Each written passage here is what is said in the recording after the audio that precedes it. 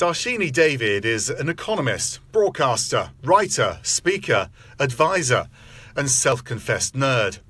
She's reported and presented for flagship UK TV and radio news programmes, and she's advised international investment banks, the UK government and the supermarket chain Tesco.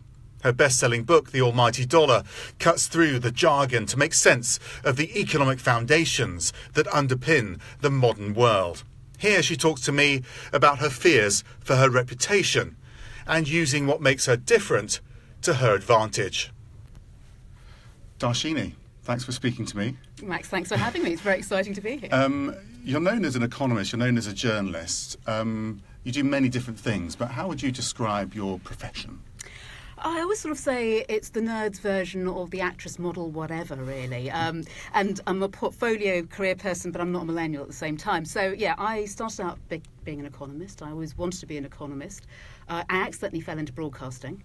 When people go, how did you get that career in broadcasting? I was just sort of literally one day pitched up at the wrong place and they put me on air. What, they interviewed you as an analyst and economist? Absolutely. I used to sit on sofas and behind desks and do the pundit thing. And then, stupidly, one day the BBC said to me, do you want to come and do this full time? We can teach you about that broadcasting stuff. We just need someone who can explain what it means. And the whole challenge of making that kind of dry, abstract stuff that they all sort of a bit hi-fi, but it's like, yeah, we have to do this, we have to cover it, nobody gets it and it doesn't matter. That really appealed to me, so I went off and became a broadcaster, and then I sort of really faced my fears a couple of years ago and decided I was going to do that thing which I've always said I was going to do, and write a book as well. Which, as you know, Max, is a wholly different discipline, trying to sit down and write 80,000 words when, frankly, we're used to the world of instant gratification, aren't we, with breaking news, rolling news.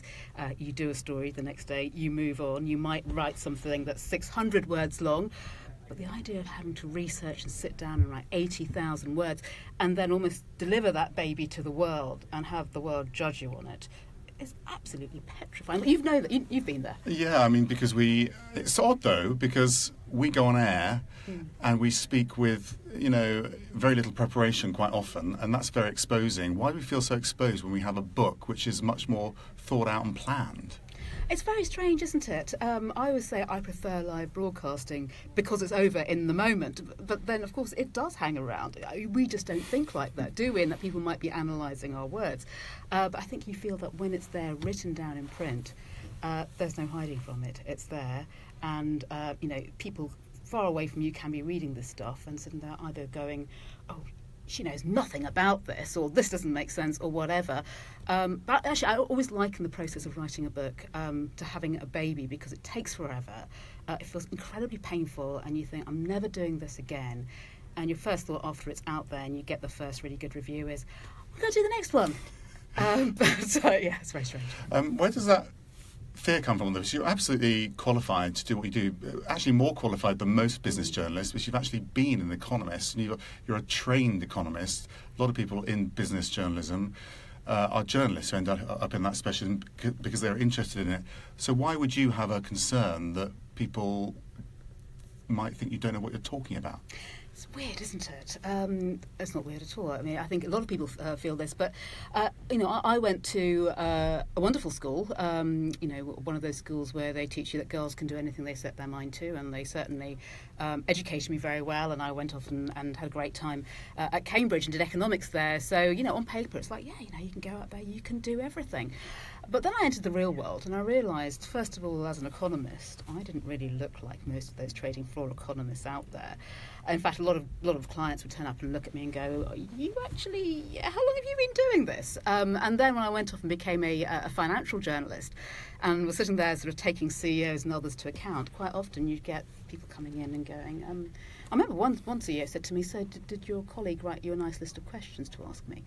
And, you gradually twig over time that, people don't expect financial journalists, perhaps, or economists, to be kind of come in the packaging, which is a 40-something mother of two, non-white woman who's only 5'2" as well. So, I tick all those boxes. I'm not looking like your stereotypical economist or journalist. But I've seen you in those situations, and what's interesting is you really rise to it. Actually, you become much stronger in that situation. So what's going on in your mind? I think it's that, my dad will tell you, I'm one of those people who likes to have the last word in an argument. And I think it's about proving people wrong and subverting those expectations. And, I still remember 2010 general election campaign. I was on the road with David Cameron for 5 weeks.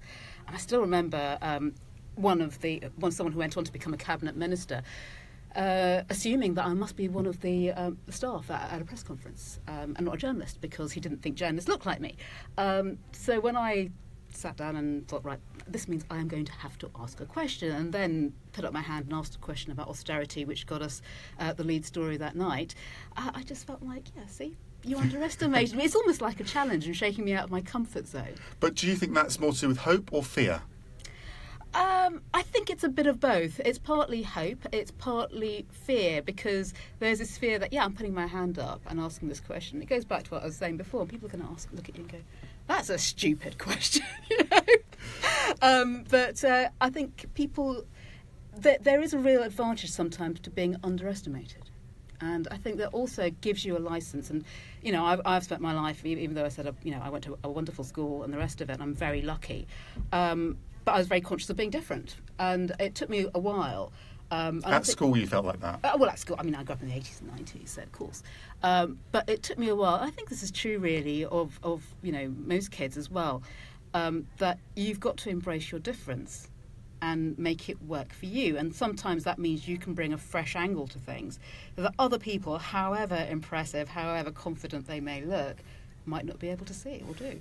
So take me through a sort of scenario where you're meeting, a man in his 60s who is chief executive of a big multinational, and you walk into the room and he's clearly not taking you seriously. How do you feel and how do you react? I know there was one situation a few years ago where I was actually on a day off and I got this phone call, and the call was the CEO, chairman, in fact, he was, still is, who we've been chasing forever on a very big story, has just agreed to give us the first interview on this. But he says he'll only do it if it's you. And I thought about this, and I thought, this is very strange. I don't have a relationship with him, in the sense that he's not a contact and we don't really know each other. And I realised that the other two options for him would have been my male colleagues. So I thought, he obviously thinks I'm the soft option here, and I'm not going to pick him up on anything. So, as I was rushing off to this interview, and I remember sitting in the back of this cab, tearing through his accounts and tearing through various papers, and then suddenly found a hole in the accounts where, he'd made an excuse saying, we can't do blah, blah, blah, because we're making a loss on this asset and it's a terrible mess. And it wasn't true at all. It was an accounting trick. So to go in there and be able to go, right, you said this, and hear him rant on and go, yeah, but what about this? And by the end of the interview, he wouldn't talk. He would, we walked out the room. You know how unusual this is. He would not say goodbye, shake my hand, or anything. And again, that story got from being one of these kind of niche business stories into, right, okay, we're going to clear some space at the top of the bulletin, and we're going to put that in, because that's a breaking line. It was very satisfying. It was also very gratifying the next time I met him. A, he remembered me, and B, he said, well, you did change the way I think. Brilliant, excellent. But are you able to use that to your advantage then? Because once you've figured that out, you can actually, he's going to be less concerned about being interviewed by you initially. Yes. And then he's softer to begin with and he's easier to break down. Well, you know what it's like, Max, as a journalist? Contacts are a funny thing, in the sense that they've got to be, it's not just a case of being familiar with you. They have to trust that whatever they're telling you, you're going to understand the implications of it and know how to handle it as a story and be responsible with it. And I think once you kind of grow your credibility, it's much easier to do that. And that's just one way of doing it. It's an unusual way, but it is one way of doing it. A lot of people would be put off by your experiences and will feel sort of pushed back by it. What is it within you that sort of fires you up when you're faced with a situation like that and you're allowed to push through, you allow yourself to push through and therefore succeed? I think it is the fear of walking out of there thinking, I didn't do my best to turn this on its head. Also, I've got kids, I've got daughters, and I don't like the idea that I can't turn around and say to them, sorry, I just couldn't do it. And ultimately, you know what it's like, Max, you're a parent as well. At the end of the day, you sit there and go, I've got to pay the bills for the kids. And that, more than anything else, is a try. It really does focus the mind as well. So financial security is part of this as well. Financial security absolutely is part of it as well, but it's also reputational as well. And I found for me a huge change that I wasn't really prepared for was when I had kids. I got up to that point in life going, yeah, anything's achievable. And then suddenly, because we were one of the first in our circle to have kids, you're left with this bundle of something, and mine arrived early as well, so I had this bundle of whatever that I didn't know what to do with. And then this idea of, right, now I'm going to have to think about what this means for my career. And there were certain perceptions that, I was going to perhaps take a back step here and just ease off a bit and the rest of it. And I thought, no, I'm going to write a book. I'm going to write a book, yes. I'm just going to get up even earlier in the morning. But it is partly perception, and I think it is also partly having the support to do those kind of things as well. And ultimately, as I say, it's proving people wrong. I know a lot of people who assumed after I started having kids, that I think this is true for a lot of women, that, now you'll want to kind of ease off a bit. And, there was one colleague who every time I walked in the office would say to me, how are your kids? Great, but can we move past this? And I still remember going back to my first appraisal after I'd had children and gone back to work, and I'd gone in and I was really excited about talking about, developing and moving up to the next stage. And the manager who I was doing it with sat down and he said, yeah, forget all that. The thing that really fascinates you about people like you, how do you manage your childcare? And I was like, oh, gosh, why bother? And actually, I think that made me more determined to prove him wrong, more than anything else. So is your fear associated with your reputation, or is it how you feel, or how do you describe your fear? I think it's a combination of things. I think reputation is a big part of it. I know as broadcasters we don't like to admit that we have egos of any sort whatsoever, but I think there is a degree of that. I think it is reputational in that sense. Also, as you say, I tried to carve out my niche as being a financial journalist who knew what I was talking about. And in a way, I think that almost means the stakes are higher if you get something wrong. And also, I hate to say this, but I am a Virgo, and I think there is something in that about being a perfectionist and, frankly, about being a bit of a pain in the bottom as well at times. You talked about having your kids and how that was a big moment for you. Did you have to really sort of deal with your hopes and fears at that point? Was that a big challenge for you? Was that a big moment for you?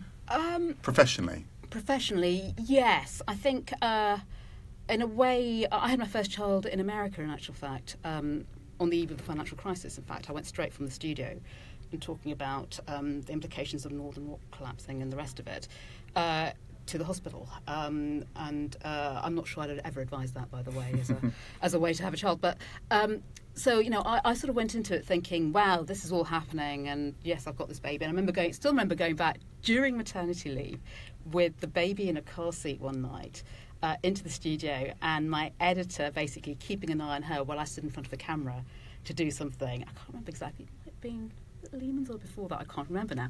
A long time ago. But I think it was after that it started hitting me that things were going to change. And some of those changes were within my control and some weren't.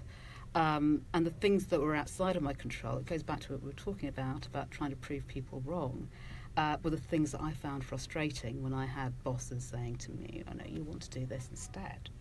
And I'm going, no, I don't. I want to do this. And how do I get there? And it may not always be the conventional path. What have you learnt then that other people can sort of benefit from in terms of, breaking through some of the personal barriers to get to where you are now? I think, just to focus back in on the whole idea of how your life changes and how everything changes when you become a mother, for example. And one of the things, Carolyn Fairbairn, who's the head of the CBI, the bosses organisation here in the UK, has talked about the fact that business is not set up for women in the sense that a lot of networking things happen in the evening. And that it's the same for parents, equally for dads as well, that just generally doesn't work. And I was trying to emphasise there is another way. Just to give you a couple of examples. I got an exclusive interview with the CEO of a FTSE 100 company who hadn't talked on camera for 15 years. And this happened because of a friend I made at the school gates who worked with him. who just said to me, she said, you know what, I think you two would get on really well. He's an economist too. Do you mind just shoving me a copy of your CV and I'll see if he wants to have a coffee with you? And things went on from there. So that's one example. Another one is that, you know, when I worked at Sky, and we were having a big push to get more female guests on, and I sat down with the editor of this programme and I went, tell me, what is our problem? And he went, oh, there's only a few big FTSE CEOs who are women. Yeah, we tried one the other day, but she had childcare issues, so, you know, that's how women are nowadays. And I said to him, no, it's not. And I rang her up and I said to her, so has anyone ever offered you a pre-recorded interview opportunity? She said, no, they just told me I could come on live. And I said, well, come on over at 2 o'clock in the afternoon. We'll do this if you have to do the school run. And afterwards, I said to the editor, I said, you do realise there are probably blokes who have to do the school run as well, but they'll make a different excuse. And so I think, you know, really, frankly, there isn't just one way to do things. There's a number of different routes. And I think you've got to remember you are bringing something different to the table. And just keep hanging on to that. It's so intimidating for a lot of people. What you do, though, you go on air, you've got this incredible education and you're very knowledgeable. You're obviously very smart, but it's not necessarily that's been the root of your success, is it? It's the fact that you're so determined as well and ambitious, or what is it? Yeah, I think so. I think that and you have to be versatile and dynamic, I think, as well. And when I say dynamic, I don't mean the sense that, wow, you've got to be the superwoman. And incidentally, I don't think this whole superwoman thing has done anybody any favours, particularly women, because it's wholly unrealistic. You know, whenever you see this city superwoman with 15 kids and the rest of it, there's going to be a load of help at home, and people have got to be more honest about that. But I think it is determination. I think it's accepting, I mean, and this is true for everybody, accepting that nothing is forever, that you will make the wrong choices sometimes. And in a way, it's what you make out of them that matters. And that sometimes the opportunities that look completely left field are the ones further down the line, or the ones you look back on and go, actually, that's what gave me that valuable push. What about the very successful people that you've worked with, you've interviewed? Have you ever noticed something they have in common? You know, there's the easy thing. That I was at a talk recently with a senior sort of figure in education who said that when it comes to teenagers, you know, you've always got to remember grit is not inherited. And I think, you know, this goes back to Cloutology. And it is one of those things that you really do have to focus on, study. Resilience is a big part of it. Vision, but, you know, not many people have a 5-year plan. And as I'm saying, I think sometimes if you are too inflexible about what your goals are and things don't work out like that, you can ultimately get much more stuck than otherwise if you'd had a much more kind of, I think growth mindset is what they call it, isn't it now? That's a trendy term. But would you agree with me that a lot of the most successful people are the most insecure? Oh, definitely. I think, you know, you and I have both interviewed and worked with enough people to know that sometimes the ones who, you know, you sit there and go, wow, when you see them behind the scenes and little glimpses of what else goes on, they are the most insecure. And it's because they constantly feel they have something to prove which drives them. But off camera, they can be quite nervous, can't they? And then they get on camera and they're okay. Why do you think they put themselves through it? I think, you know, everybody's motivation is different, isn't it? But I think it is to prove something to someone, somewhere. And I think that's true of all of us, isn't it? I mean, why else do we do it? But I think it's one of those things you've got to remember that everyone has their own thing. I mean, I hate public speaking. But you do it all the time. No, we don't, though, do we? We talk to cameras. You've done it with your book. Yes, I do it in my book. But again, that's something I've had to work on. And when I look back and go, why on earth do I do, you know, I'm going to go off and do that a bit later, and why on earth am I pushing myself to do this? It's almost to kind of prove myself wrong and go, no, I can overcome that. I can, you know, I've done all sorts of things, and I look back, I haven't had the career I set out to have by any means. And there's some parts of it I go, gosh, that's a mess. And the other parts I look back and go, wow, you know, I managed to do that. I was never big into acting or anything like that at school, so how I've ended up in broadcasting, I don't know. Because, you know, broadcasting is basically 90% acting, isn't it, really? Well, I wonder, you've got to be yourself, haven't you? And that's where it becomes, you feel vulnerable, because an actor can hide behind a mask, whereas we can't. I sometimes feel that can be more worrying. It can be, can't it? Although you've got to have that sense of theatre with it, and you've got to be comfortable kind of laying that on top, haven't you, of who you are, almost exaggerating who you are. which can be quite a strange feeling. But it's like adopting a persona, though, really. I mean, and that's how I look upon it anyway. When I was talking about fear and its role in success, one exec said to me, does that mean I have to instill fear in my children to make them do well? Do you think it's possible to be successful if you're very happy with your lot and actually don't feel particularly driven? Do you instill fear into your kids, Max? Well, no, but I think my thinking on that, my answer to him was, you've got this very lavish lifestyle. Perhaps their fear will be not having that for their kids. It's not necessarily... I don't actually see fear as a bad thing. I think fear can be a huge advantage, and you can turn it around to your advantage as well. I mean, I think fear, when I look back at my own childhood, I think fear in the good sense was definitely played a huge role. Our parents were hugely kind of focused on education and making sure that we had the best start in life. And I'm very grateful for that. And, failure was not an option. Not in the sense that you'd be locked in the cupboard under the stairs or anything, but it just wasn't an option. And I do worry when I look at my kids or kids nowadays and I think, and I'm a school governor as well, and, it's great that we nurture kids much more perhaps than when we were growing up, and that we think much more about their emotional and mental well-being. But at the same time, sometimes I think almost feel like we're giving them this too cosy. It's okay, it's fine, just relax. Everything is going to be okay. Are we preparing them for the way the world actually is? I'm not so sure, because frankly, I'm not really sure I'd want to graduate right now and go into the world of work, because it is absolutely cutthroat.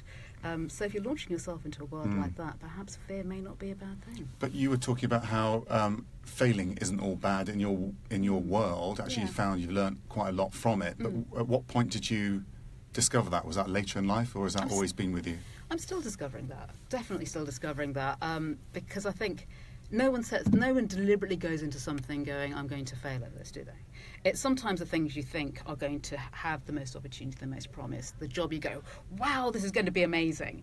And then you get there and you go, this isn't what it was cracked up to be, and I hate this place and the people and whatever, and this isn't tallying with what I want out of life. And it's sometimes having to almost chalk it up to experience and go, what am I going to make of this? So I wouldn't say there's ever been a point in which I've gone, okay, fine, I know that failure is going to have to be part of this journey, and I'm going to go looking for failure.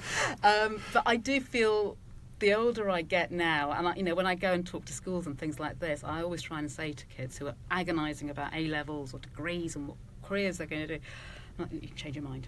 You can change your mind, and the unexpected things are going to happen. And the important thing, it's like being a presenter, isn't it, Max? I mean, you don't earn your money for, frankly, reading things off an auto cue. You read your money for the fact that you can keep things going and make something out of it when things are going, completely wrong behind the scenes.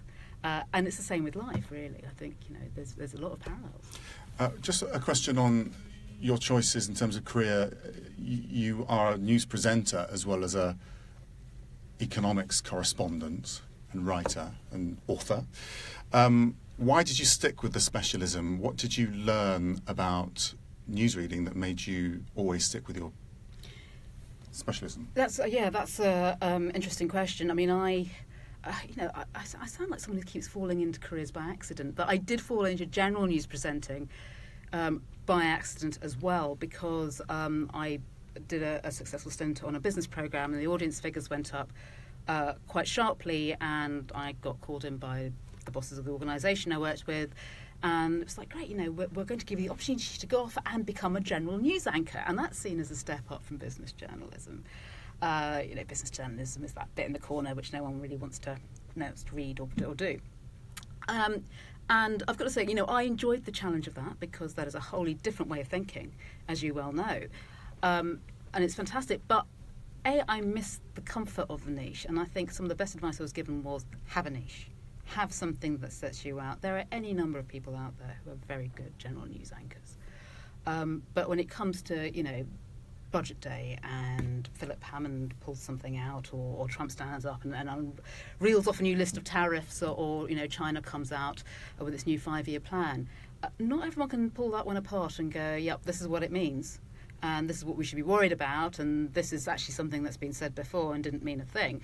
And I think if you've got that niche in life, it's one of those things that holds you in good stead. And, to be honest, when it comes to writing a book, I felt that I did have a niche because, I did have this background in economics, but unlike most people, I was keen to make it accessible. So I wrote a book about the global economy. It follows $1 around the world, from America to China and Nigeria and Russia and all over the place. But the idea was just to explain those terms you might hear on the news every day and go, what's it got to do with me? And also explain how we've got to this stage now where 10 years after the financial crisis, a lot of people's incomes haven't budged. And generally there's this feeling that life isn't fair and that all this money's being pumped out everywhere, but we're not seeing much of it. Why is that, and what can you do about it? And the book's done incredibly well, much better than anyone expected, dare I say. Not me, but, it's done much better than you'd expected, right? It's selling around the world. Do you feel then that you've succeeded now and you can relax? Of course I can't relax, no. When will you have succeeded? Whenever I'm allowed to retire. No, I'm joking. When I've succeeded, the thing I love about having written the book is going around and speaking to people and doing events. And I've been off doing literature festivals, I've been off giving lectures at universities and speaking to community groups and schools. And what is brilliant, and this is what I've always loved about being a financial broadcaster as well, I think the biggest compliment you can be given is you made that all sound so clear, I can understand it now. And that, to me, is the big thing. When someone goes, I had no idea about this, but this is really exciting. One of the things, by the way, I really like about the way my book is selling is that it's selling particularly well at airports. So clearly there's a lot of people out there who want to take it on the beach, which really, really intrigues me. Well, it's building over time as well, isn't it? So that's really encouraging, that once people are reading it, it's doing well and they're obviously recommending it. It's not just down to marketing. This has been the fascinating thing about writing a book, is that a lot of it is word of mouth. I've been really lucky because, the release in the UK meant that I've been to all corners of the country, met people I never otherwise would have met and had all sorts of interesting discussions. But I think, that's the thing about writing a book, is that it makes you realise as well what's on people's minds. And you can feed into that. You don't need to tell me what it is, but is there an ambition you're still hoping to achieve, or are you just going to see how things go? Is there an ambition? Do you know what? I'm in quite an unusual position right now because I have, as I said, I'm doing this very much portfolio role. I've been very lucky. I've been back in the city advising an investment bank on the economy. I've been working with the financial regulator on consumer finances. I'm off broadcasting and doing some presenting work there. And I've got the book as well. So in that sense, I'm very much in this very privileged position, I feel, where I'm getting fresh insights, I'm learning new stuff, which at my stage in my career is quite unusual. I think I've got more to do, definitely. And, the more I see of what's going on in the world, there's definitely more to be done with debunking financial broadcasting. So, it's something I'm really particularly enjoying getting my teeth to. And going back to, one of the things I'm proudest of recently is I did a piece on London Fashion Week, and everyone said it couldn't be done as a serious story, and yeah, fair enough, it had Alexa Chung in it. But we did it as a way of looking at Brexit. But, the thing I managed to break through doing that story was the fact that Chanel was relocating its global headquarters to London. And the reaction to that really fascinated me, because for some people it was a case of, it's not a car maker, doesn't employ that many people, it's not serious business. And that to me was old-fashioned business, and I got a huge reaction from it. And when we looked at why, Chanel's the biggest luxury brand on the planet. It has 30 million Instagram followers. So for them, it was huge news. And I just thought, again, this is a way of doing financial news differently and actually kind of cutting through to a whole different audience. So I think there's much more to be done there, and I'm really looking forward. Well, congratulations with all of it, and particularly the book, whatever comes next. Whatever comes next. Thanks, Dharshini. Thank you, Max.